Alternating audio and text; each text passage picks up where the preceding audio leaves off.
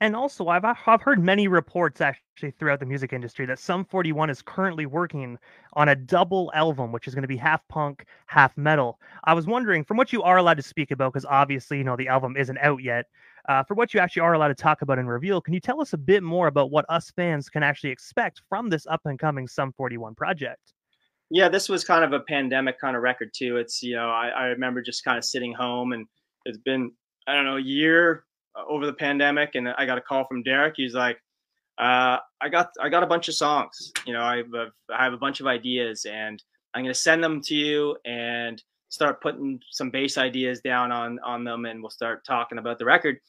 And he sent me a bunch of them, and they were like drastically different from one another. Like, I'm talking like a song sounded like something from All Killer, and then another song sounded like Slayer. I was like, so, but there was a lot of them too. Like there was, I don't know, I think we ended up recording 18 or 20 songs in the end. So when we had this whole, when we didn't have a plan, we just said, let's just record them all, and that's it. We'll just record them. We have time, and by the end of it, we started chatting over text or email, and the idea came. I was like, what about a double album? Like, yeah, do people do that anymore? Like, is it, like with the age of streaming, like we all got really excited about it. And the fact that one, there was a bunch of songs that were very like almost pop punk, old Sum 41 early days, and then the other, a bunch of them that were really like metal, thrash metal, heavy. So we're like, let's maybe do that one side and one side like that, and we'll call it Heaven and Hell. And that's the idea as of now. And we don't have a release date. We don't even have a record label.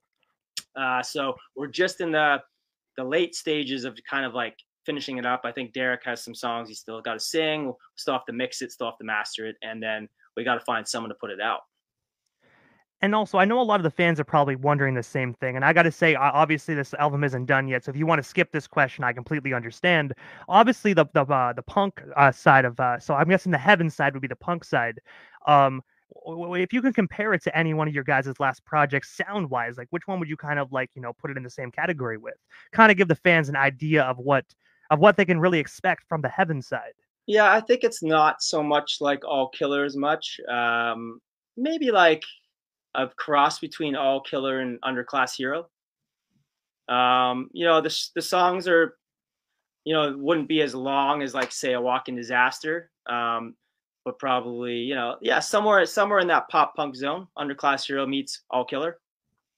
I gotta say, I'm definitely liking what I'm hearing. Yeah, I gotta say, I'm definitely enjoying what I hear there. yeah, yeah. But also, as well, I do know that you guys actually just released some more tour dates as well.